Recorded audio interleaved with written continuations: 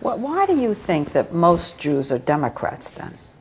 Is there something in the faith that guides them more to the Democratic Party? Well, I think that, listen, this has been the bane of my existence for a long time because, I've grown up in very active and adherent to a faith and a community that is by and large Democratic. So why is that? Why do you think it is that most American Jews gravitate to the Democrats? Well, I think perhaps that our party, the Republican Party, wasn't really good at welcoming immigrants, wasn't really good at saying, hey, we want to give you a helping hand. Was there something in the faith? Because people say there is. Well, people say that Jews care more about the poor than the Republican Party. They say things like that. See, it's tikkun olam.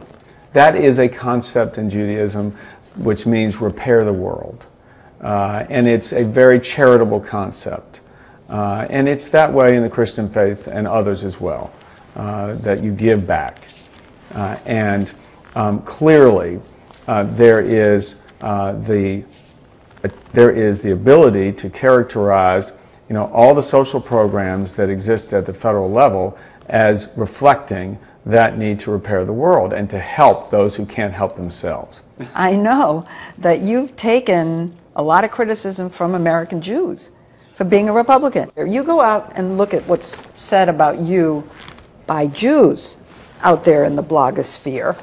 They're very critical of you. But here's just one blog, but it's representative. He abandons the poor and cuts taxes for the rich. Judaism mandates that the community take care of those in need. I think that's such a false choice. What are you talking about that we wouldn't be wanting? Nobody wants to hurt the poor. I care about the poor. I care about helping people who need the help. Okay? And then as far as taxing the rich, I think that we should make sure that everybody, middle class and the rest, hard-working taxpayers in this country, are able to keep as much of what they earn as they can because they too can help the poor. We are the most charitable country in the world. We are the most charitable country in the world.